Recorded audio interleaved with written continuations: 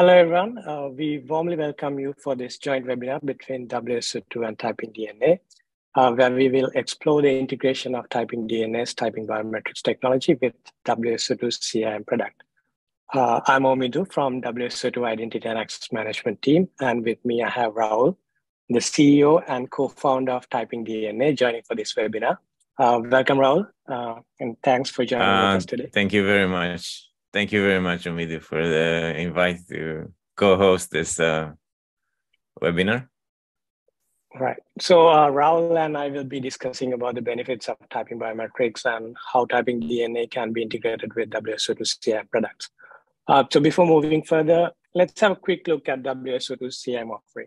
WSO2 has a range of products that helps you to build an exceptional digital experience for your customers. Our product portfolio includes platforms for both customer identity and access management and integration. Our CIAM platform provides modern IAM capabilities to build a secure and convenient authentication experience for customers.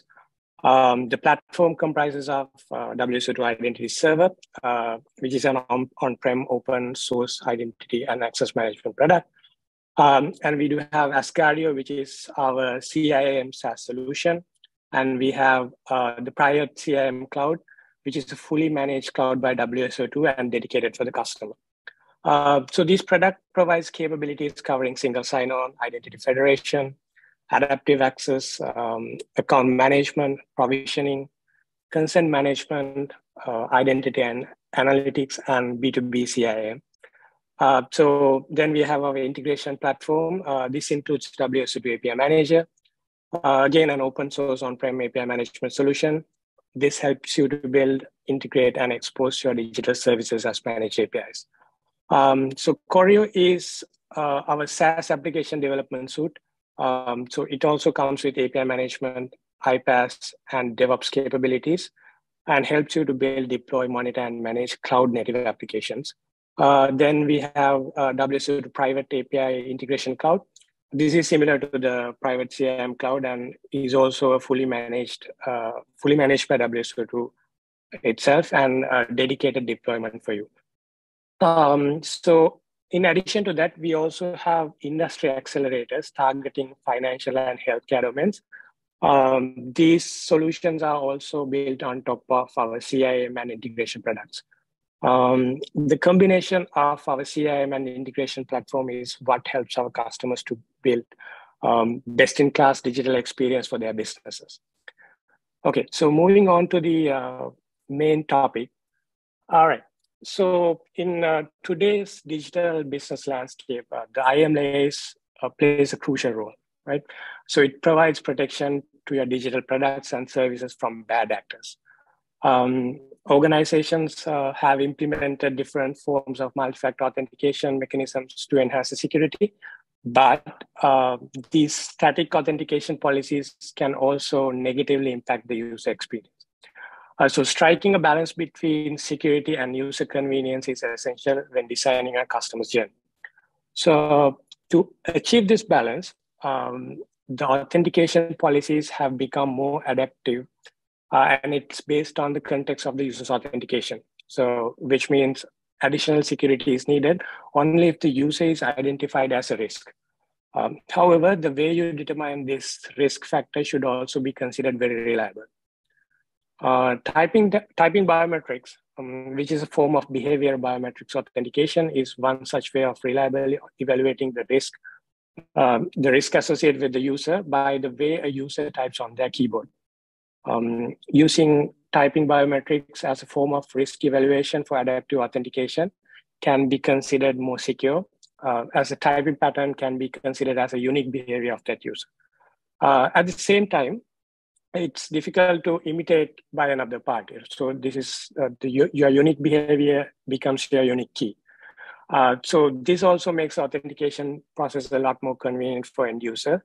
So as they only have to provide the two-factor authentication mechanism only if the typing pattern is irregular. So additionally, the enrollment process is also fairly easy. It can be done behind the scenes and without needing any special devices. So in this case, the only device you need is a keyboard. So Rahul and his team at TypingDNA has made this evaluation much more easier through their product and enable us to build this great integration with them.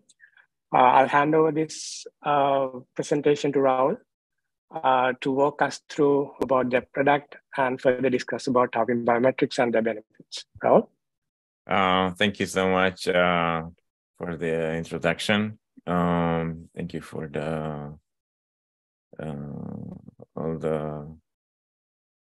all the positive words and explaining how this works. Let me just start with this slide. So a little bit about TypingDNA.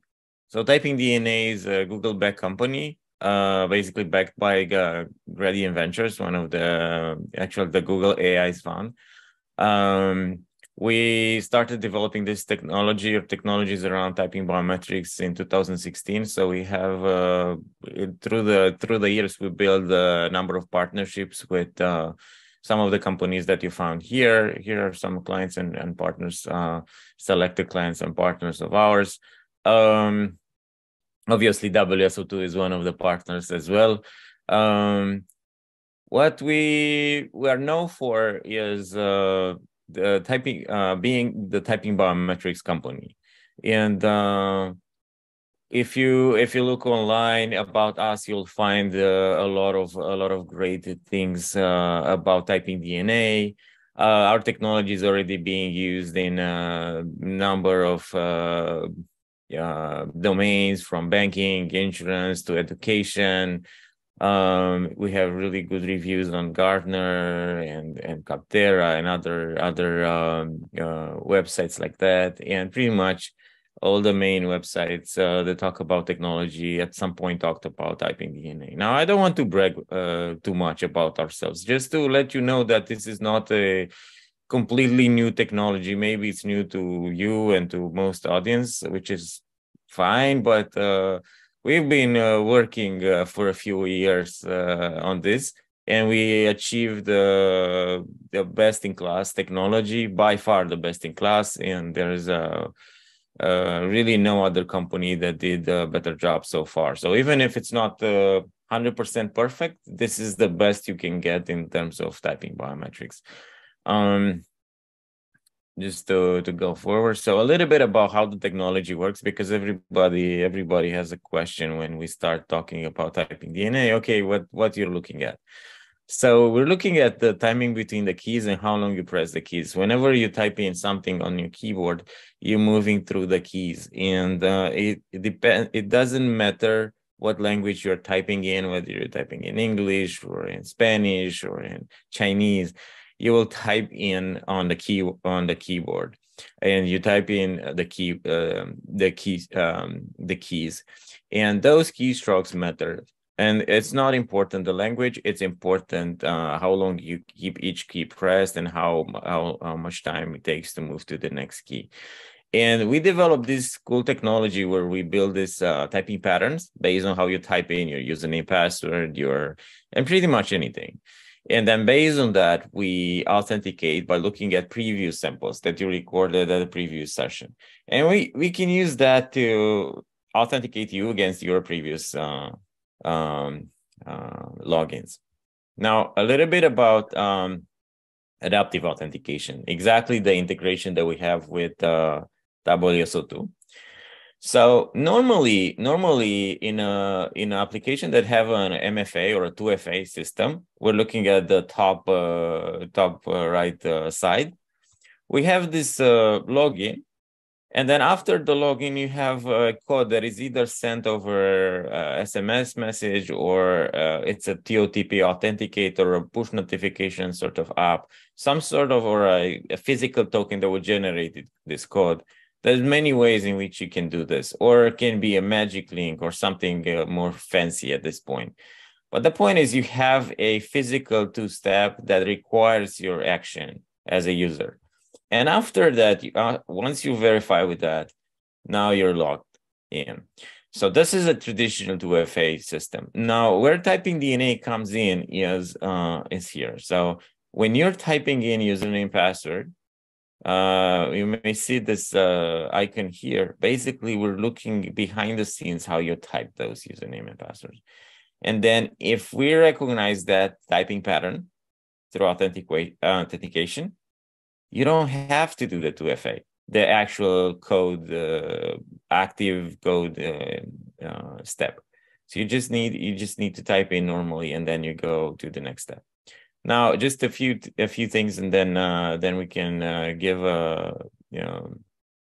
back the microphone to Omidu for a quick demo. Just a few things. So you will say, okay, but not everybody types in their passwords. Some use password managers. That is true. I personally use password managers. About a third of population, all the way up to maybe almost half of population will use a password manager. So they will not need to actually type the username password. In that situation, the traditional 2FA is the only way to go. But the thing is, this is handled behind the scenes. You don't need to care about this. For those people who actually type, we can take care of it. And if you want to use the password manager system, then you will have to put in your 2FA.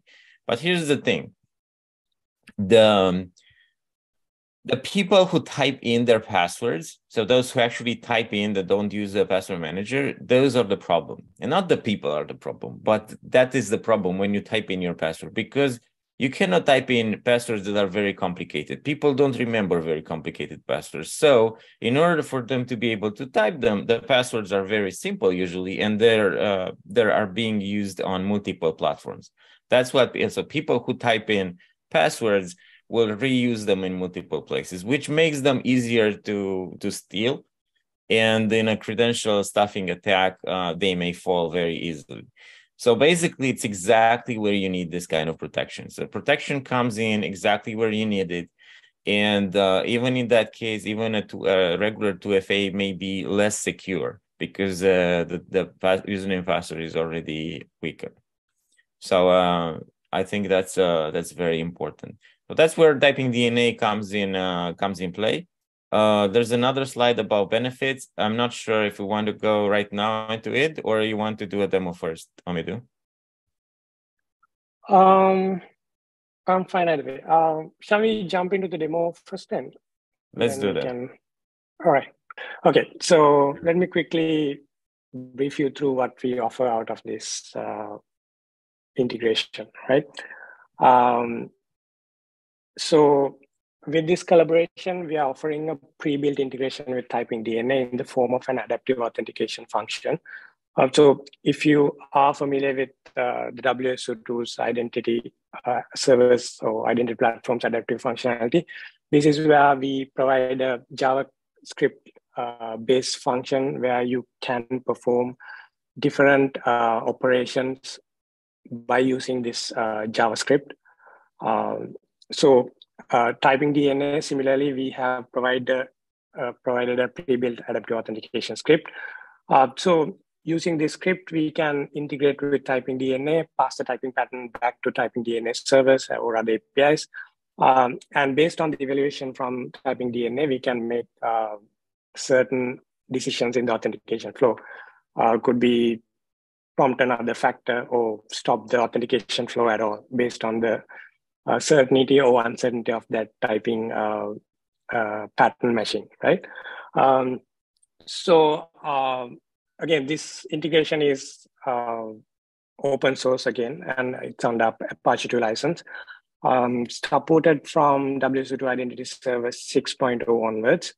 And also for our private CIAM cloud users, this integration is also available in the private CIAM cloud as well. So yeah, let me quickly walk you through the demo. I have a small demo that will capture the essence of this integration. Right. Okay. So first, this is where you can download the TypingDNA connector. So this is our connector store. Simply a Google search will land you in this connector store page. you can download the authenticator and the artifacts, and we have documentation hosted in our doc space. So this document captures like end-to-end on how the TypingDNA connector or rather authenticator can be configured, and how to like adaptively configure the authentication flow by integrating with TypingDNA. So I do have a slide on the demo scenario. Let me quickly jump there as well. Okay, so what I'm going to demonstrate today is we have a user who's trying to access an application. So during the authentication flow, user types in their username and password. So identity server, or rather WSO2 servers behind the scene collect the user's typing pattern, and upon submitting the user credential, we verify the user's typing patterns against TypingDNA. And let's say if it's a match, we authenticate the user right away. In case if it's a poor match, we prompt for a second factor. Only after the second factor, we redirect the user back to the application. All right. So in order to configure this integration, we have to first download and install the connector. So which I do have already installed set up with me for this demo. The first thing is you have to configure the, let me quickly log in. Sorry, okay.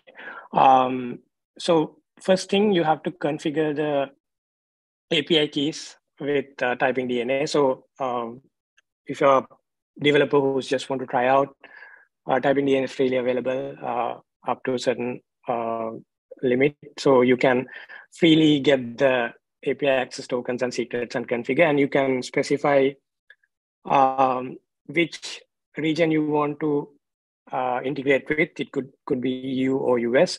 And if you are a pro or enterprise user of TypingDNA, you can make use of the advanced capabilities of the TypingDNA APIs.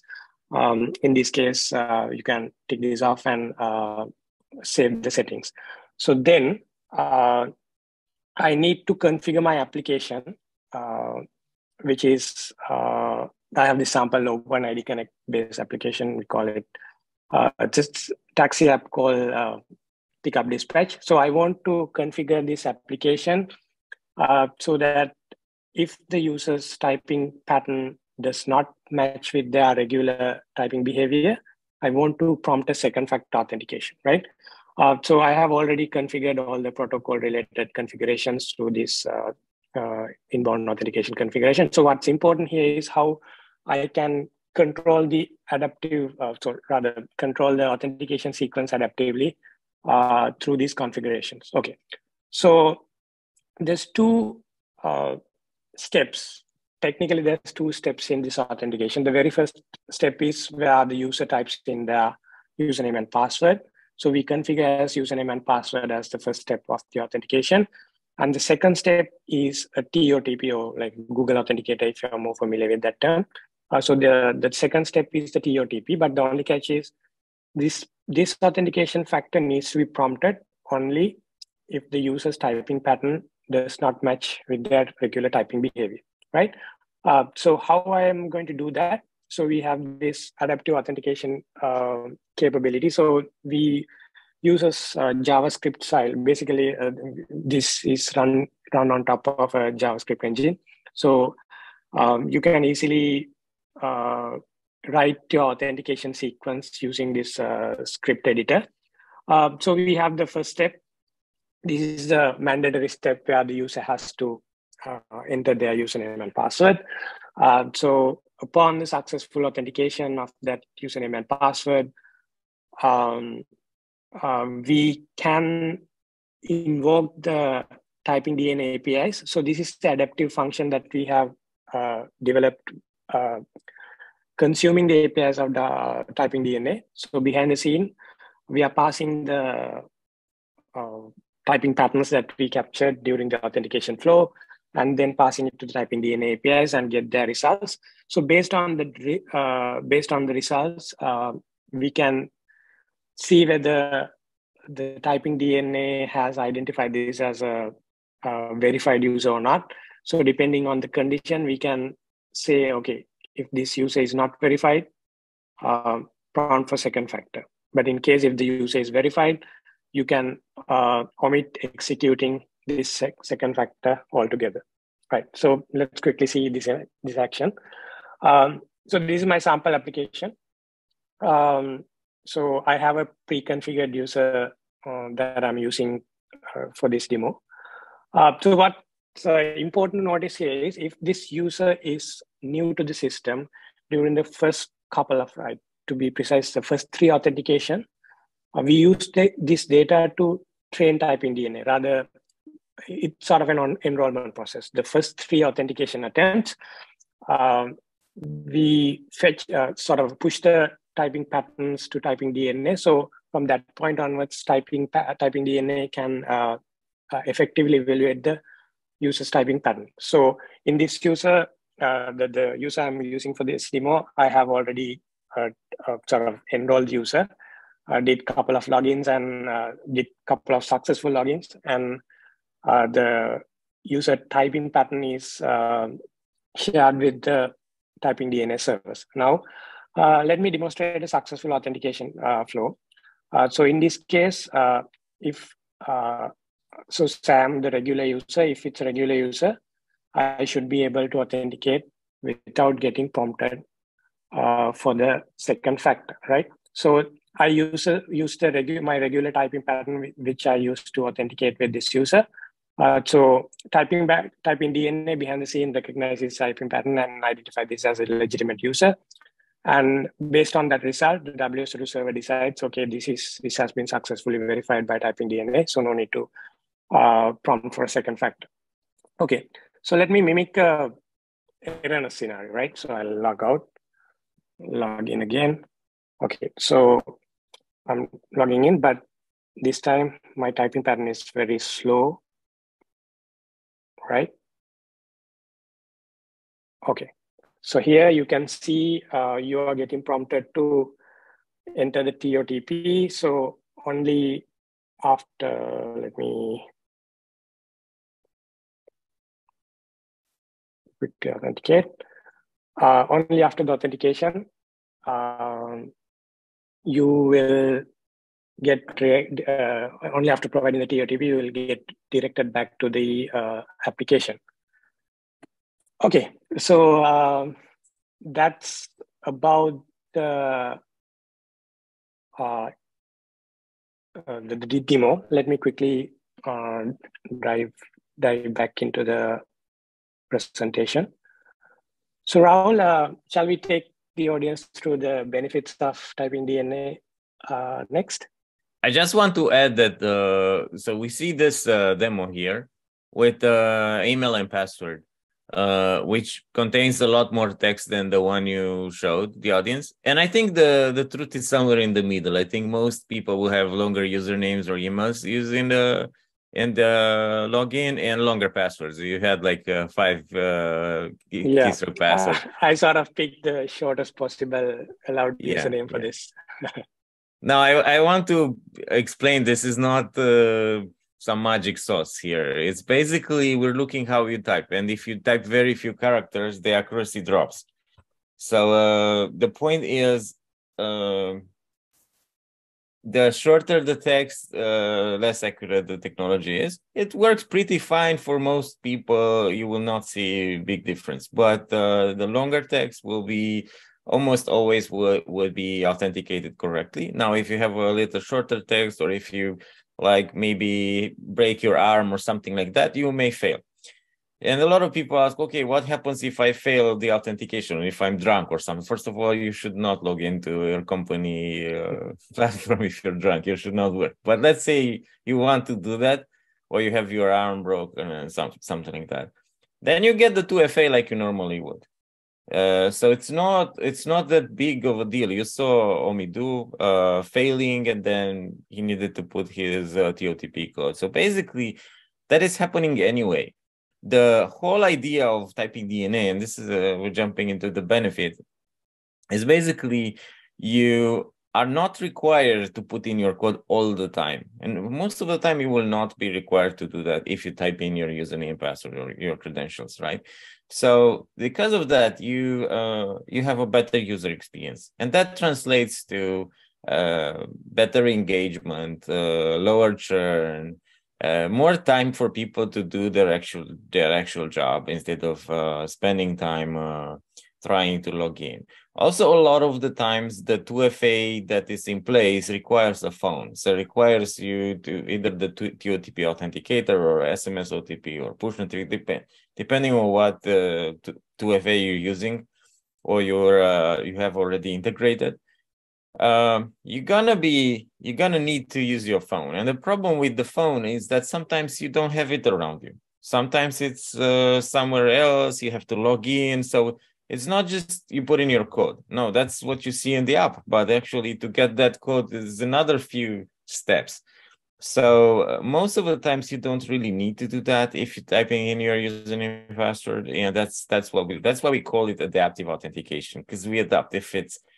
If the user seems to be somebody else, then we show the code. If it's not somebody else, then or it looks like it's the person who logged in previously, they should just be allowed in. Now, I also want to explain that like with the codes, for example. So you have a six code option with the OTP, but let's say with your credit card, you have a 4-digit PIN. Because of that, that PIN allows you to verify your identity, but it's not unique. It's not like somebody would be able to trace you back based on your PIN. There's millions of people who have exactly the same PIN. In the same way, there's a lot of people who type very similar to you. So if, let's say, 1,000 people will type in your credentials, some of these, or 1 or 2 people, will be able to type exactly like you or very similar. The way this works is not that it's so unique that it replaces password. It doesn't replace password. But it's so unique that it can verify identity very well. It can verify ownership of, oh, you're the owner of these credentials. You're the person who types like this. Now, couple that with the actual password, which only you should know, is a very strong combination. So that's how it works, and that's why it works well. We reduce the need to use a 2FA. A normal 2FA, it's like it's like an invisible 2FA. You don't have the 2FA, but you have it. And you don't require a phone. That's very important. And this is important for both workforce. So if you want to authenticate employees, or if you want to authenticate consumer. Consumers, the main objective is to reduce churn. You don't want people to leave. You don't want people to not finish their shopping cart or not finish whatever they're doing in your app. So because of that, you want to make their user experience as seamless as possible. And the login is the first step. If they don't get in, then they will not be able to finish the job. Now with the workforce, one of the most important things that we're seeing now is employees don't want to use their personal devices, their personal phone for 2FA. And if there's anything like this in place, it's like they're not obligated to use their phone. It's like that's an option, or that's a fallback. So it also solves a little bit on the legal side, because large employees already started having these problems where large companies have this problem that employees are actually asking for a no phone based 2FA. Now, on top of all this, we have this ability to lower costs, because if you, for example, do SMS OTP as a second factor, you don't have to do it most of the time. So your cost with SMS OTP drops, and calls in the authentication API of TypingDNA are actually cheaper on average, significantly cheaper on average. Now, we're stepping into the cost part of thing very quickly. So if you're using TypingDNA with WSO2, you will have to have an account with TypingDNA. It's not complicated. You head to typingdna.com or put typingDNA in Google. You will find your way very easily. And there is a client or a developer account that you have to log in. And there you will have your TypingDNA authentication API credentials, your API key, everything that Omido showed you that you need to put in the integration. It's there. But the initial account will be limited to like 100 users per month. So if you have more users that are using the platform, and normally probably you do have more users, you should have a premium account. Now there is a way you can just use the website to pay as you go. But if you have a large volume, please come to us directly, or you have a contact form on the website where you can ask us to give you a better price, and which we will, because we want to WSO2 clients to have the best price.